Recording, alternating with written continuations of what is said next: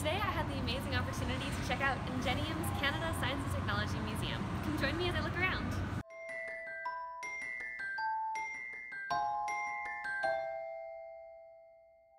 When you enter the museum, the first thing you see are a whole bunch of different modes of transportation, from snowmobiles to snowshoes, to the largest collection of bikes in a museum in Canada. My favorite part of the museum was the interactive exhibits, such as this one where you test out different types of bikes.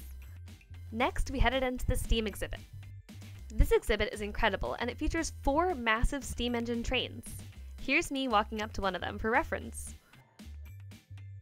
Next up, we moved on to the sound exhibit. Inside the exhibit, they have a completely silent room. Called the Quiet Cube, this room is specifically designed to decrease echo. These triangular projections on the wall absorb sound waves and cause them to shorten. Here are 2 videos of me clapping, one inside the Quiet Cube and one outside. Notice the difference in echo. The sound exhibit also showed different forms of telephone communication, including a copy of Alexander Bell's original phonoautograph, a device that creepily used a real human ear. Next up, we moved into the crazy kitchen. This room was built on a tilt, which makes it really hard for your ears to adjust. Walking in this room definitely takes some practice. They also showcased wacky science, such as this urinalysis wheel that used to be used by doctors. The museum also had really cool combined sense activities, such as this one, which allowed you to feel different organs in order to guess what they were. It also has a lot of cool photo ops. One of my favorite exhibits was showcasing the microscopic and the macroscopic world.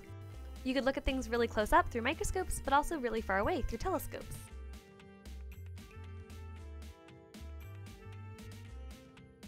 Their collection of microscopes goes back to the original microscope to current electronic microscopes. And boy, do they have a lot of beautiful slides. Another really cool exhibit was their periodic table interactive game. They gave you clues and you had to guess the element.